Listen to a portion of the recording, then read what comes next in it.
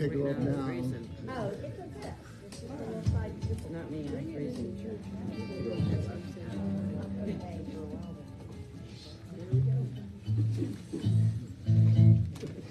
Good morning, church. Good morning. We are here even though it is cold outside.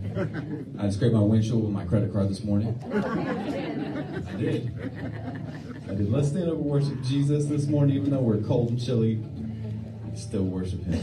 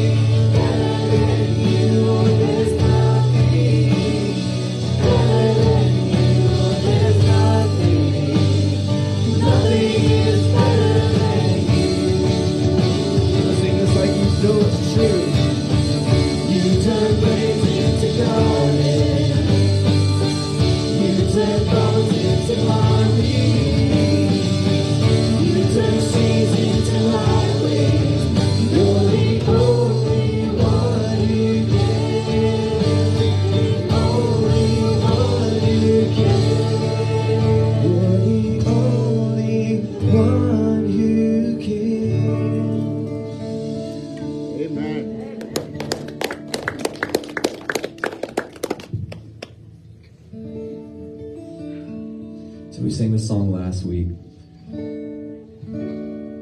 So I think you're familiar with it now. It's called I Speak Jesus.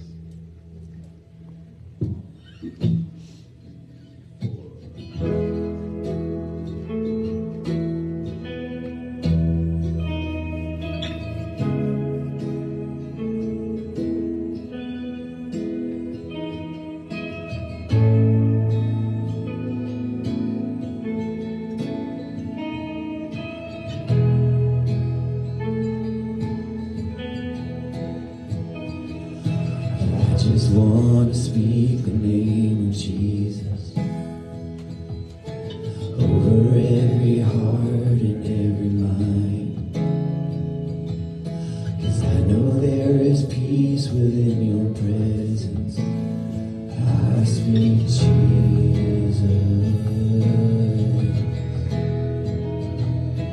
I just want to speak the name of Jesus till every dark addiction starts to break, declaring there is hope and there is freedom. I speak Jesus. Your name is power, your name is healing, your name is life. Break every stronghold, shine through the shadows, burn like fire. I just want to speak the name of Jesus over fear and all anxiety, till every soul held captive by depression. Oh, I speak Jesus. Your name is power, your name is healing, your name is life. Break every stronghold, shine through the shadows, burn like fire. Your name is power, your name is healing, your name is life. Break every stronghold, shine through the shadows, burn like fire.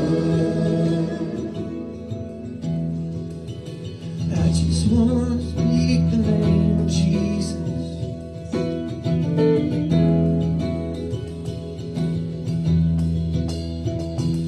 Shout Jesus from the mountains and Jesus in the streets, Jesus in the darkness over every enemy, Jesus for my family. I speak the holy name, Jesus.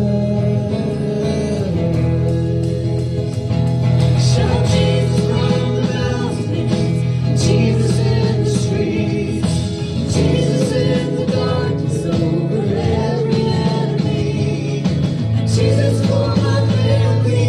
I speak the holy name, Jesus. Your name is power, your name is healing, your name is life. Break every stronghold, shine through the shadows, burn like fire.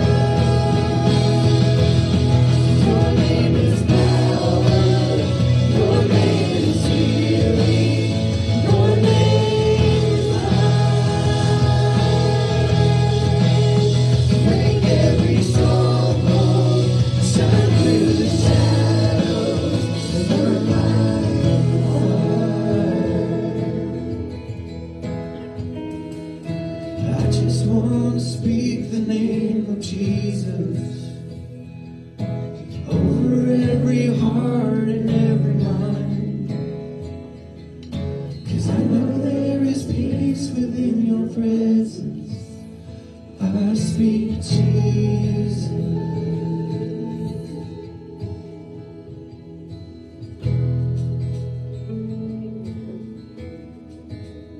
Holy Father, we come before you this morning.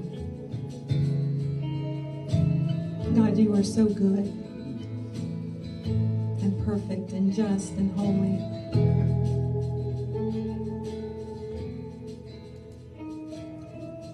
Father, we bring our hearts to you, our minds to you this morning. We praise you. We just want to sit and worship you, Lord. Father, we thank you.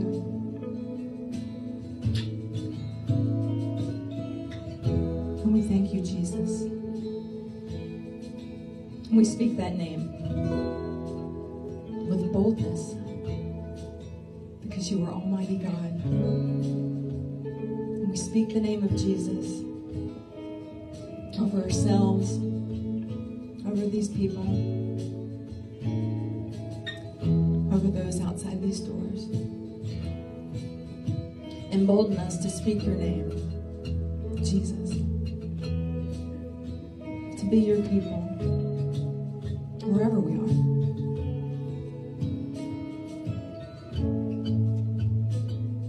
Father, to help us to be obedient without hesitation. Lord, I thank you for your grace and for your mercy. And I pray that you are just blessed and honored and exalted today. I ask your blessing on the missionaries that are here this morning. Because that's what they do. They speak Jesus. Father, open our ears to hear your message through them this morning. I praise you and I thank you in Jesus' name. Amen.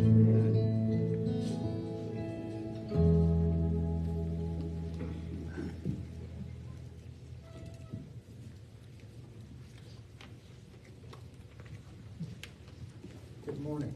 Good morning. Good morning. Now, I know probably everyone has gone fishing, but has anyone ever gone magnet fishing? Frank has, okay. I don't know if you know what that is.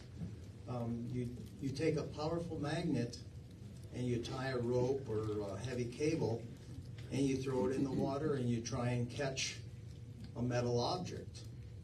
And I've seen some videos where they've pulled up all kinds of stuff. It's amazing what people throw in the river or water. But one of the videos I saw, they pulled up an old gun from the Civil War. And it was just a block of rust.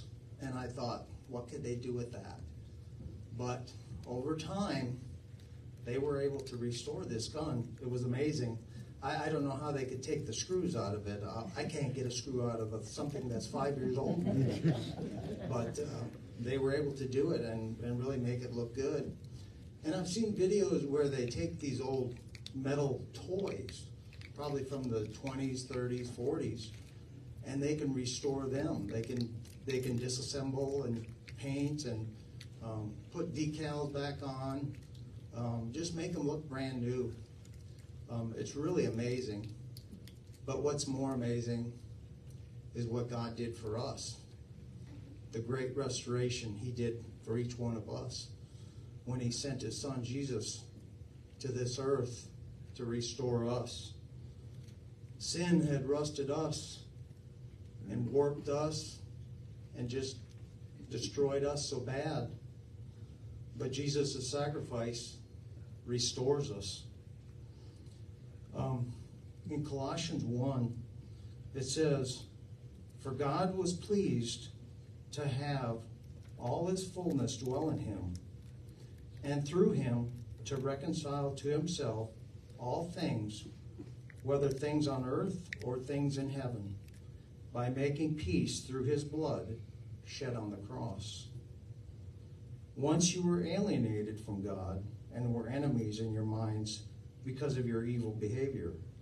But now he has reconciled you by Christ's physical body through death to present you holy in his sight, without blemish and free from accusation. Jesus did that for us, and we're here to remember that sacrifice. Let's pray. Dear Heavenly Father, we thank you so much for this plan of salvation that you have for us, for sending your own Son, Jesus. We thank you, Jesus, for sacrificing yourself, taking our shame and our sins so we can be restored to a right relationship with God. We thank you. And as we partake of these emblems, may we remember this special sacrifice and that you've gone to heaven to prepare a place for us. And one day we'll be with you in heaven. In Jesus' name, amen. And you have emblems in front of you. If you would open those, we'll partake together.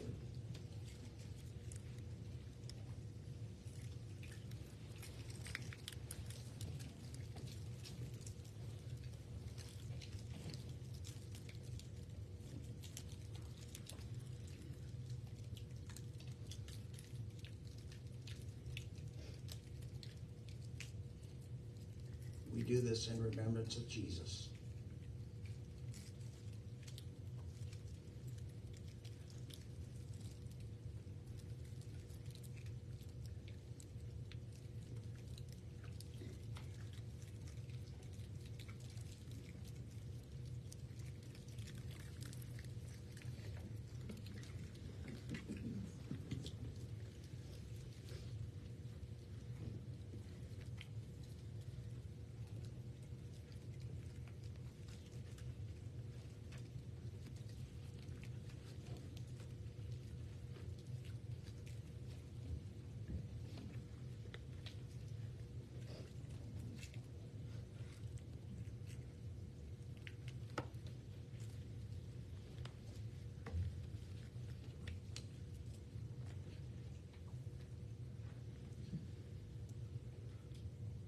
And in your bulletin today, you have a faith promise card.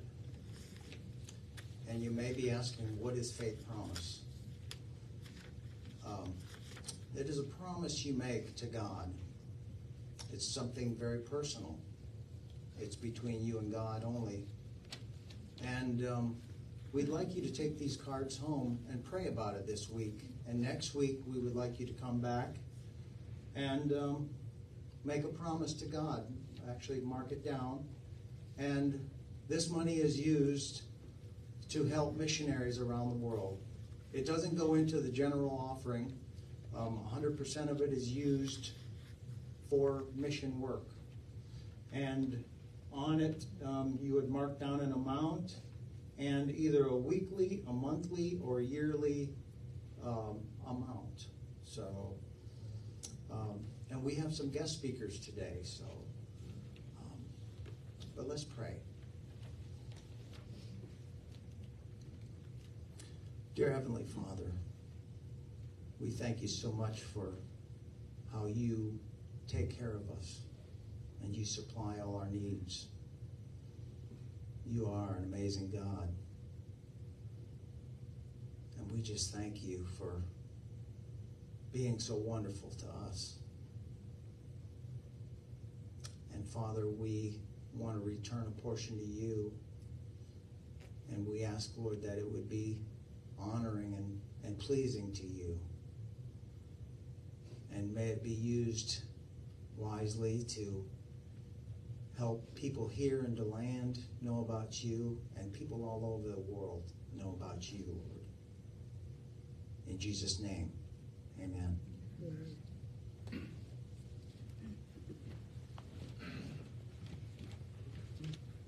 Thank you, Bob Evers. And as Bob said, we have special missionaries with us today. The missionaries that we support, they are partners with our church. They might not be able to be here often, but we consider them part of the family, part of our church. We are partners together, as we try to bring people closer to Jesus Christ. And we have two wonderful partners with us today. We have Jessica Dietz from Coastal Choices, which is here in DeLand. It's still known as Grace House Pregnancy Center, and as far as I can remember, we've been supporting that ministry since its inception. So we are proud to be partners with them as they encourage young women and young families, well, women of all ages, to choose life for their unborn children. So we are thankful for that. Jessica is going to speak first in just a few moments. After Jessica speaks, we will have Gregory Orenberg speaking. Gregory and Rondi and Anna are missionaries in Vanuatu. If you don't know where Vanuatu is, go check out the map in the foyer, and you can find out exactly where Vanuatu is. If you watch a lot of Survivor, you can find out where a lot of our missionaries live, because they're very exotic places. So I've known Gregory for quite a while, I guess about 18, 19 years now, and when I first met him, he had a Baseball Hall of Fame shirt on, so I thought, guy can't be all that bad, right? So we are very privileged and pleased to have both of these missionaries supported today. So first, let's give a nice warm welcome to Jessica Dietz from Coastal Choices.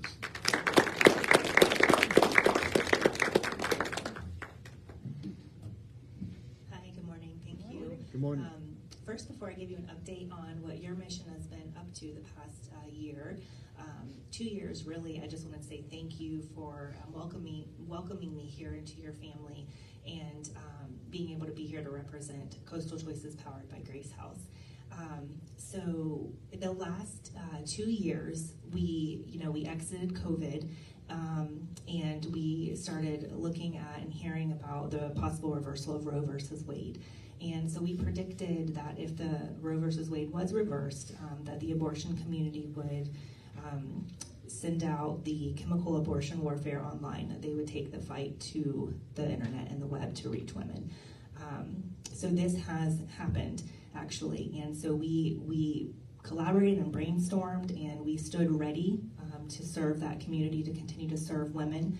And so over the last year, we have changed our infrastructure to be able to meet women's needs, providing life in the gospel, speaking truth in love, sharing options in education, fetal development, medical services within 24 hours.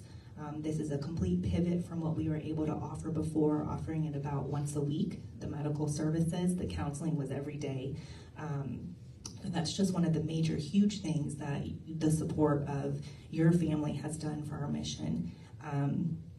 Now, as the abortion community has made the chemical abortion, the abortion pill, available online, right to women's doorsteps, we've spent the last year postured and ready on February 20th to launch our telehealth system.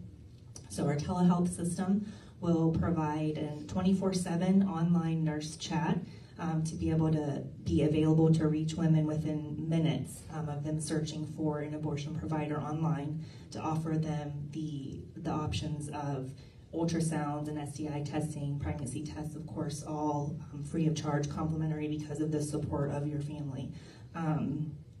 So with the launch of our mobile medical unit that you likely saw at the entrance that we will have open to share what your support has done over the last year, we then also will be able to go to and near abortion facilities that are brick and mortar in the community, to lovingly share the message of life and gospel with women, and of course the men, the fathers, and the dads as well. We're fully staffed with a nurse so that we can continue to serve women within 24 hours of making contact with her. So now with our mobile unit and our launch of our telehealth system, we're there for women to continue to serve her needs and learning about pregnancy, speaking life to her, sharing the gospel with her within minutes. And we've been able to achieve all of that with your support and with your partnerships. I want to thank you for that. Thank you.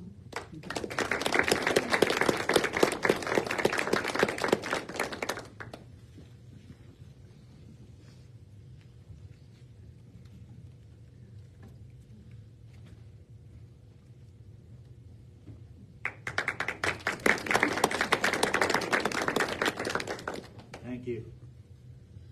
Let's test out this mic. Maybe I didn't turn it on.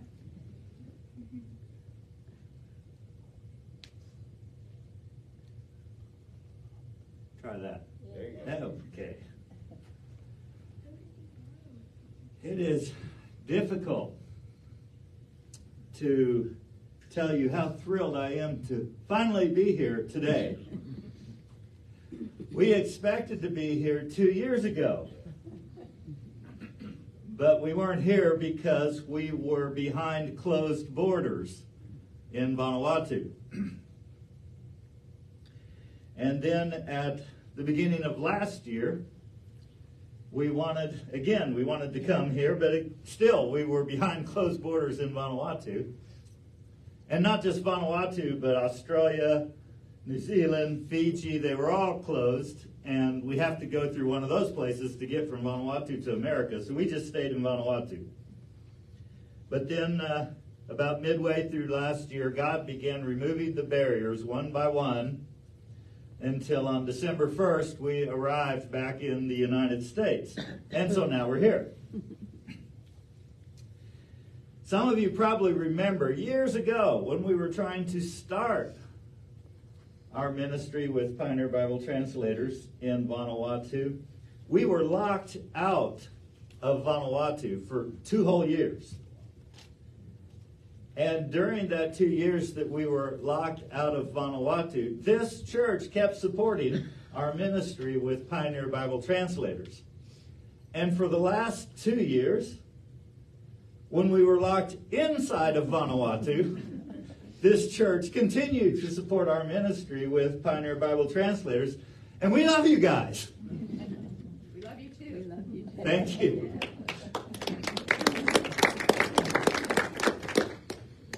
But that's not all. There's another reason why I'm thrilled to be here today. And that's because this is my first opportunity in more than 5 years to preach in English. I don't preach every Sunday in Vanuatu, but whenever I do preach, it's mostly in Bislama. And I love Bislama, but I don't love it as much as my mother tongue. And my mother tongue is English. I love to preach the Christ in English, except, oh dear, Christ is not an English word. Christ is a loan word from Greek. It's a translation of the word Messiah. Messiah is not an English word either. Messiah is a Hebrew word. And both Messiah and Christ, they mean the same thing. Literally, they mean the anointed one. Somebody took oil and poured it on someone or smeared some grease on them. They put ointment on someone, and that person is the anointed one. That's the literal meaning of Christ. But if you study all the messiahs in the Old Testament, you will find out that there were a lot of messiahs, and some of them were actually anointed. Some of them were not. Some of them never had any grease put on them. But they were still messiahs. And so obviously the word came to have a figurative meaning as well as the literal meaning. And what you will find, if you study all those messiahs, you will find that they were all chosen. And that's what Christ really means. It means the chosen one. Or if you want to just use one word in English, the best word is chosen. And if that reminds you of a certain webcast series that you've heard about or seen, well, maybe it's because they've done a pretty good job of translation. And so I love to preach about the chosen one. But then that sort of begs the question, who chose him? And the answer, of course, is God chose him. And God is an English word. God chose Jesus. Jesus is not an English word, but that's okay. because Jesus is a name, a proper name.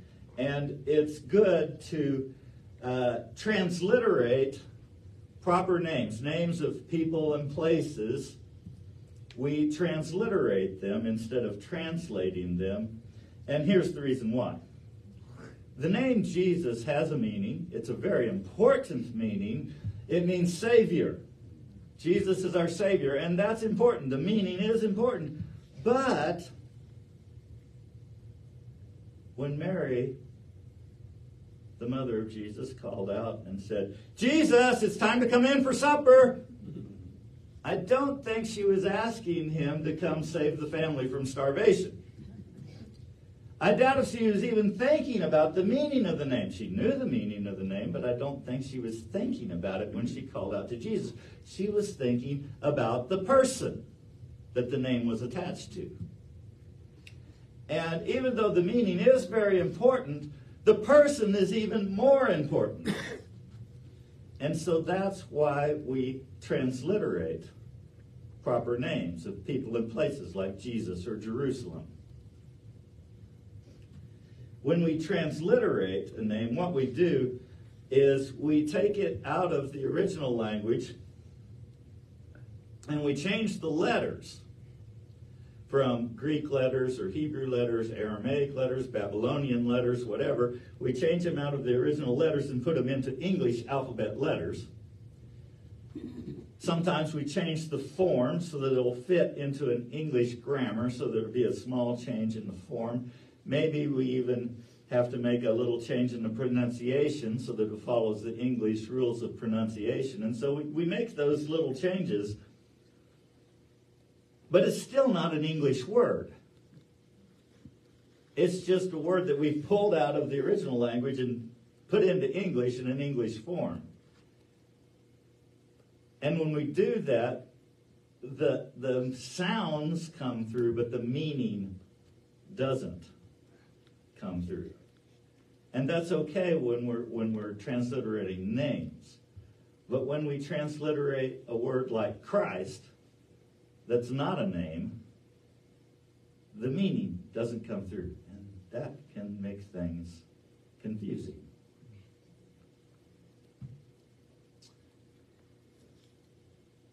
And so, I love to preach about the chosen one. God chose Jesus. And then we have to ask, chose him for what?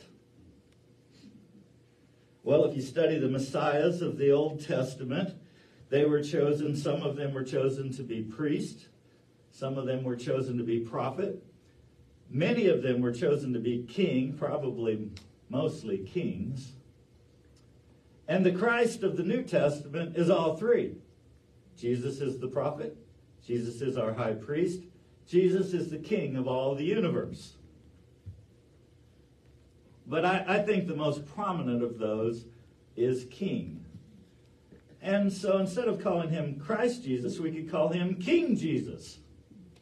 Now that's not a translation. King is not a translation of Christ, but it's a cultural equivalent for Christ. And sometimes cultural equivalents can make things more clear. But we have to be careful with cultural equivalents because we need to make sure they're accurate. But it is accurate to call him King Jesus. And so God chose Jesus to be our king. He was witnessed by angels. And here we go again. Because angel is not an English word. It's another Greek word that was transliterated into English. The New Testament writers, the apostles, when they wrote the New Testament, they translated the Hebrew word, malach, into the Greek word, angel. And then when the English translators translated from Greek into English, they didn't translate the word that the apostles had already translated out of Hebrew. They just transliterated it in English. And when I said angel, I bet you the first thought that came into your mind was not, oh, a messenger. But that's what malak means, and that's what angel means. It means a messenger. And that's the problem with transliteration of words that are not proper names. Because if it's not really an English word, and we really don't know the meaning of the Greek word or the Hebrew word, then we can pour unbiblical ideas and unbiblical meanings into the word. And don't even get me started on demons. That's not an English word either. So, God chose Jesus to be our king. He was witnessed by holy messengers, and he was announced by a prophet. And I can't even say a whole sentence without speaking Greek, because prophet is another Greek word. And it does not mean fortune teller. A prophet may or may not predict the future. What a prophet does is a prophet announces something. A prophet is an announcer. And a true prophet announces whatever God wants him to announce. And so God chose Jesus to be our king. He was witnessed by holy messengers. He was announced by an announcer called John the Baptist.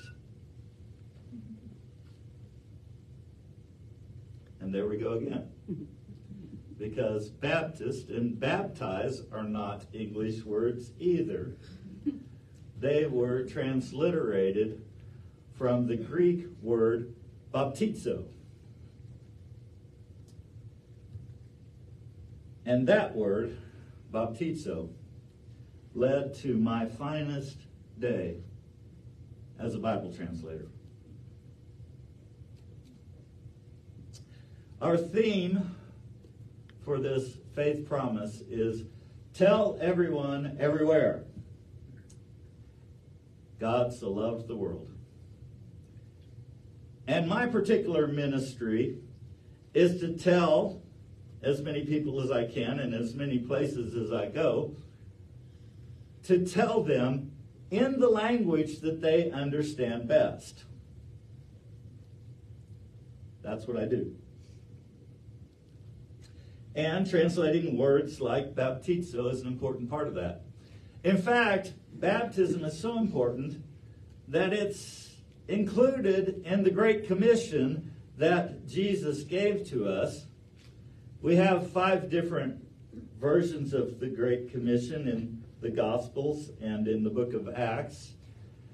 And the Great Commission in Matthew and the Great Commission in Mark both include baptism. And the theme verse for this Faith Promise Rally comes from Mark chapter 16, verse 15. That's the version of the Great Commission that appears in the Gospel of Mark. And the verse that comes right after that talks about baptism. And so I'm going to read both of these verses, our theme verse and the verse that comes after it. Mark chapter 16, verses 15 and 16 from the Living Bible says, "And then he told them, 'You are to go into all the world and preach the good news to everyone, everywhere. Those who believe and are baptized will be saved, but those who refuse to believe will be condemned.'"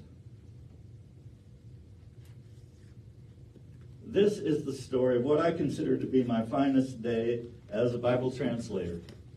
It happened in 2019, 10 years after we started our ministry in Vanuatu. Now, even before we started our ministry in Vanuatu, almost 10 years before we were in Vanuatu, there was a group of Saw-speaking translators who translated the Gospel of Mark into Saw with the help of a different organization, not Pioneer Bible Translators. And in that translation of the Gospel of Mark, in chapter 1, where it tells the story of John the Baptist baptizing Jesus, they translated John the Baptist. And they transliterated John, like we normally do in Bible translation. And to their credit, they did not just pull John the Baptist out of their English Bible and put it in their Saw translation. They didn't just pull Jean Baptiste out of their French Bible and put it into their translation. And they didn't even pull out of the Bislama Bible John Blanc Baptiste and put it in their translation. They actually translated baptize and Baptist. And that was good, except that the word that they chose was not accurate. They translated John Magogoan, which basically means John the Bathman. And baptize does not mean to give someone a bath. Well, that translation of the Gospel of Mark has never been published. The organization that helped them to translate that, I tried to convince them to publish it, but they never have. And now there is only one member of that original translation team that's still alive and translating. And he is working on the team that we are working with. He's now the senior translator on the Saw translation team that we work with. And all of the other translators on that team are all from the Church of Christ, and they've been taught the meaning of baptize, and so they know. But when they drafted the Gospel of Matthew, the senior translator convinced them to translate it the same way that the Gospel of Mark had been translated. They translated baptize as Magogo. And one of the other translators came to me privately and expressed dissatisfaction with that translation. He said, "We need to change this to Mwatnu." But I cannot convince the senior translator to change it. And so he asked me to convince the senior translator that we needed to change this translation in the Gospel of Matthew. And my opportunity came when we did an accuracy check of the Gospel of Matthew, chapter 3, which has the story of John the Baptist baptizing Jesus. And when that day came, I was ready. Really, I had been preparing for that day most of my life. Since I was a little kid growing up in a Christian church, the elders in that church taught me the meaning of baptize. And they might not have known it, but they were preparing me for a ministry of Bible translation. And by my second year in Vanuatu, I already knew that that translation should be changed to Mwatnu. But when I had only been in Vanuatu for 2 years, I did not have the credibility to try to change that translation in the Gospel of Mark. So after I had been in Vanuatu, working in Vanuatu for 10 years, I decided that the time was right to try to change that translation in the Gospel of Matthew.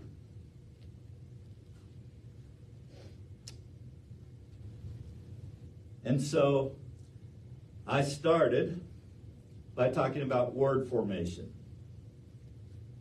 And I told the translation team, if you throw a rock into the water, it makes a sound.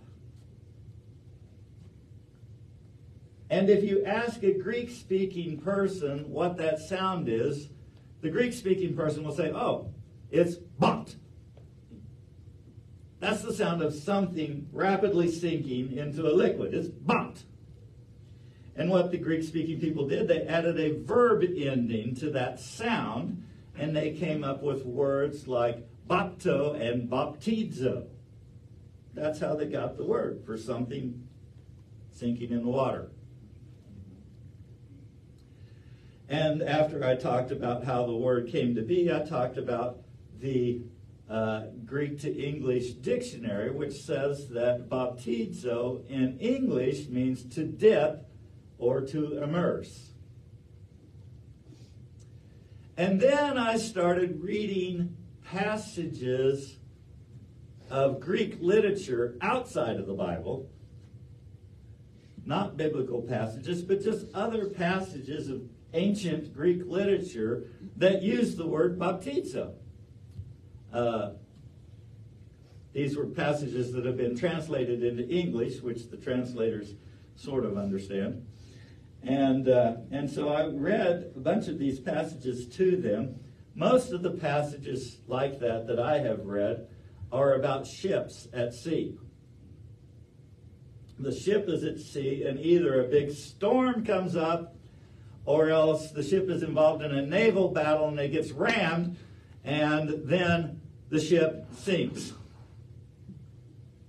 And when the ship sinks, the Greek text says the ship was baptized. It goes down in the water, it makes a big noise like bap. That's one way that the word was used in Greek literature. Another way is when Greek literature was describing the process of dyeing a garment, especially to dye it purple, which was a really expensive kind of cloth. And when the cloth was dipped into the dye, it was baptized. Funny thing about that, though, is when you dip the cloth in the dye and pull it out, it did not come out washed. It came out stained. Because baptized does not mean to wash. Baptizo could also be used in a non-literal sense, in a very figurative sense. There's a famous passage written by Josephus. Josephus was a Jewish historian who wrote in Greek, and he was describing what happened in Jerusalem during the holy days of Passover. And he said that at Passover, Jerusalem was baptized with people. We can do that in English also. We would say that the city was flooded with people, or the city was inundated with people. There were so many people it covered the city. They covered the city like a flood covers the land. And baptizo could also be used that way. But it didn't mean to wash the city. And then after I read those passages, then I read from the Bible, from Romans chapter 6, verses 1 through 14. I don't remember what version I used when I read this to the translation team. It was probably NIV. Today I'm using New King James Version. Romans chapter 6, verses 1 through 14. It says, "What shall we say then? Shall we continue in sin that grace may abound? Certainly not. How shall we who died to sin live any longer in it? Or do you not know that as many of us as were baptized into Christ were baptized into his death? Therefore we were buried with him through baptism into death, that just as Christ was raised from the dead by the glory of the Father, even so we also should walk in newness of life. For if we have been united together in the likeness of his death, certainly we also shall be in the likeness of his resurrection, knowing this, that our old man was crucified with him, that the body of sin might be done away with, that we should no longer be slaves of sin. For he who has died has been freed from sin.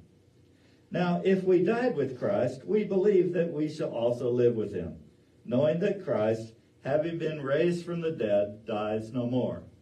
Death no longer has dominion over him. For the death that he died to sin once for all. But the life that he lives to God. Likewise, you also, reckon yourselves to be dead indeed to sin, but alive to God in Christ Jesus our Lord. Therefore, do not let sin reign in your mortal body, so that you should obey it in its lusts. And do not present your members as instruments of unrighteousness to sin, but present yourselves to God as being alive from the dead, and your members as instruments of righteousness to God. For sin shall not have dominion over you, for you are not under law, but under grace. The Apostle Paul said that baptism is an awful lot like the death, the burial, and the resurrection of Christ.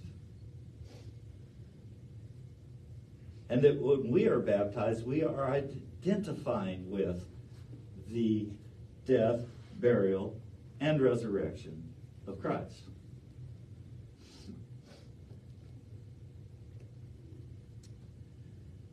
And so, I read this to the translation team, and then I said, here, let's try something. Let's try translating this different ways. Just verses 3 and 4. It says, if we change it a little bit, it could say, or do you not know that as many of us as were washed into Christ Jesus were washed into his death? Therefore we were buried with him through washing into death, that just as Christ was raised from the dead by the glory of the Father, even so we also should walk in newness of life. Washing into death? It doesn't really make sense, because baptizo doesn't mean wash. Let's try a different one. How about this? Or do you not know that as many of us as were sprinkled into Christ Jesus were sprinkled into his death? Therefore we were buried with him through sprinkling into death, that just as Christ was raised from the dead by the glory of the Father, even so we also should walk in newness of life. Do you bury people by sprinkling them? I don't really think that makes sense either. Let's try another one. Or do you not know that as many of us as were immersed into Christ Jesus were immersed into his death? Therefore we were buried with him through immersion into death, that just as Christ was raised from the dead by the glory of the Father, even so we also should walk in newness of life. Well, when I actually did this for the translation team, I was substituting saw words in there for baptizo. And watnu made perfect sense.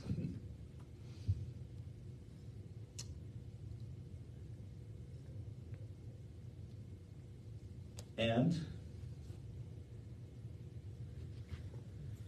then I told them that Greek has different words for wash and sprinkle and immerse. They're different words. If you want to see the words for wash and sprinkle, you can find them in your Greek New Testament in Hebrews 10:22. They are different words. Baptizo means to immerse or to dip. Now, when I finished explaining this, the senior translator had an objection. He said, but the people up in the highlands, they use watnu in a different way. And this worried me. because those people up in the highlands, those are the heathen people that have not accepted the good news about Jesus Christ. And I want them to understand it. So I want to make sure that we get the right word for those people to hear. And so when he said that, I was worried. And I asked him, well, how do the people up in the highlands use that word? And he said, when the people up in the highlands plant a yam in the ground, they say that they mwatnu it. And when I heard that, I smiled. And I said, that's perfect. That's a great picture of the burial, the death, burial, and resurrection of Jesus. And when I said that, the senior translator and one of the other translators, the one that had come to me privately, all of a sudden they started talking back and forth in Sa. And they were talking so fast that I couldn't keep up with it. I caught part of it, but I really didn't follow it. But I could tell that they were very excited, but they were not arguing. So I thought this was probably a good discussion. And when they stopped talking in Sa, the other translator turned to me and spoke in Bislama, and he said, that's a great picture. Because when you bury a yam, when you plant a yam in the ground, it becomes rotten. But then it springs up with new life. And I said, yes, that's exactly the picture that Jesus used in John chapter 12, except that Jesus talked about a seed of wheat being buried in the ground and dying and then springing up with new life. So Jesus used that picture too. And that's what convinced the senior translator to change our translation to mwatnu. It was that picture of the yam that is so much like the death, burial, and resurrection of Jesus. And so we changed our translation from Mwagogo to mwatnu. And John the Baptist became John Mwatnuan. And then a few months later, we changed it again from mwatnu to mpatnu, which is a related word related to mwatnu. Mwatnu means to bury something in the water or in the dirt. Mpatnu means to dip something. And if we use mpatnu, then we avoid some confusion so that people don't think being baptized is like one of those ships that sank and never came up again. And so we changed it to mpatnu. And now, John the Baptist is John the Dipper instead of John the Laundryman.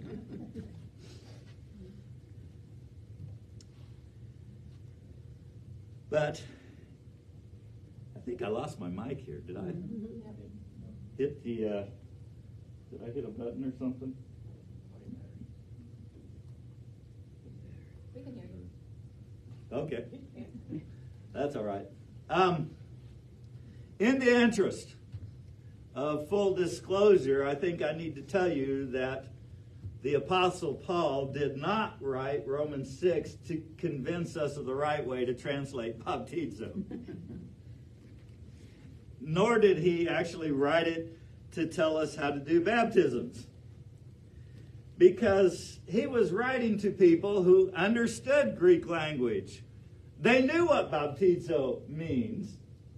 And he didn't have to explain that to them. In fact, he was talking to people who had already been immersed in the name of the Lord Jesus. And the reason he wrote Romans chapter 6 was to convince those people to stop sinning. If you have been immersed in the name of the Lord Jesus, then your old self, your old sinful self, is dead. Don't go dig it up. That's gross. It stinks. It's rotten.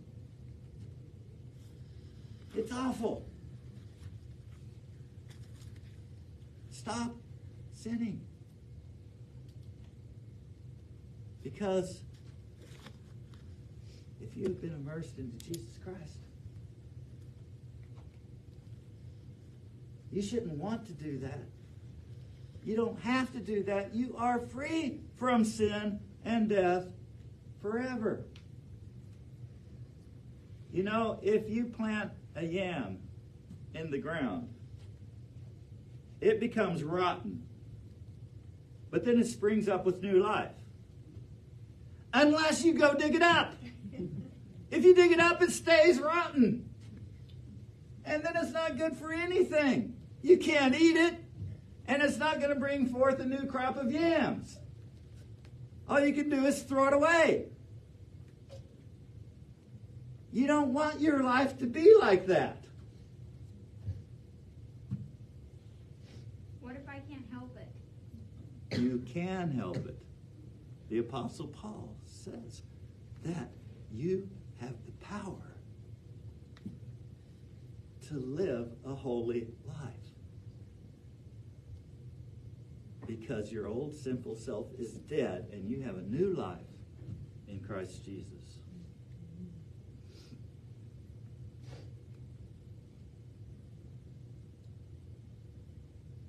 And there's another application that comes from Romans chapter 6.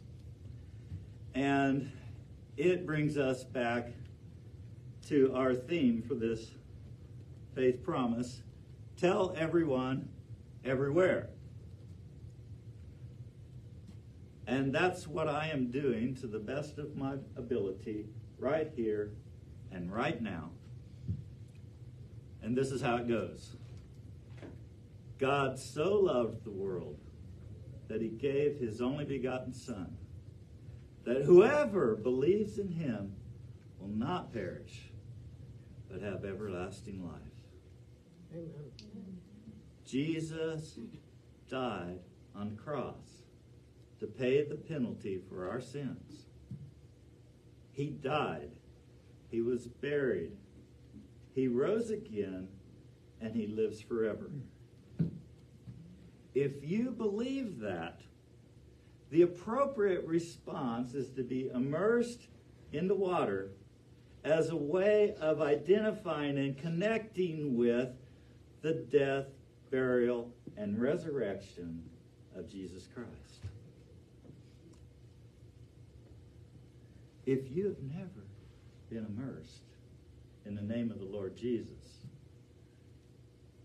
what are you waiting for? Today is your opportunity. And I invite you to come forward and say, yes, I believe that Jesus is the chosen one, the Son of the living God. And yes, I want to be immersed in his name. And so I'm going to ask the music team to come up and lead us in a song. And I think Mark's going to come up here too. And if you want to be immersed in the name of the Lord Jesus Christ, I would invite you to come up here and tell us so.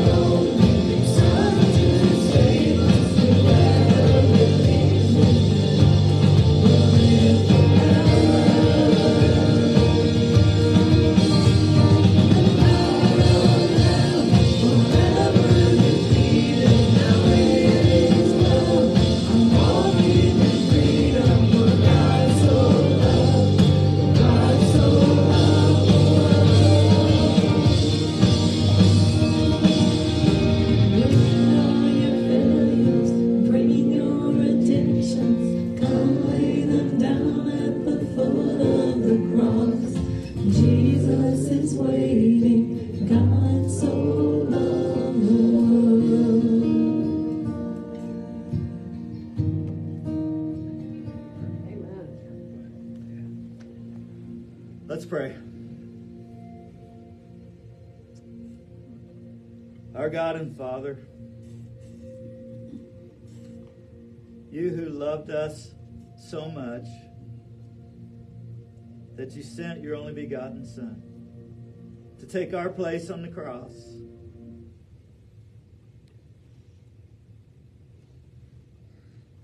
We love you back. And Lord, we know that by your grace we can live with resurrection power. By your grace we can overcome the sinfulness of our past. By your grace we have the power to live holy lives.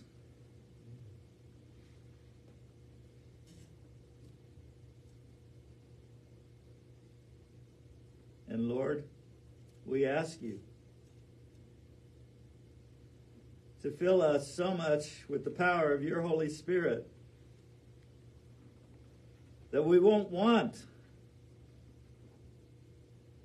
to do those sinful things anymore, that we won't do them.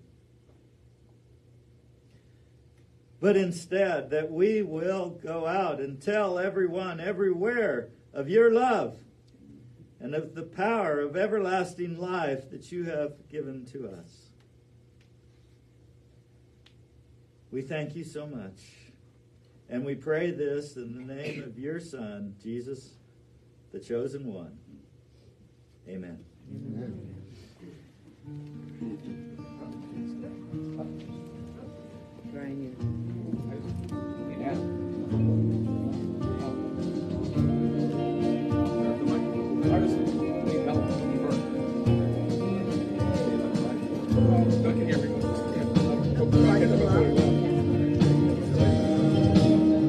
Come on, Bob.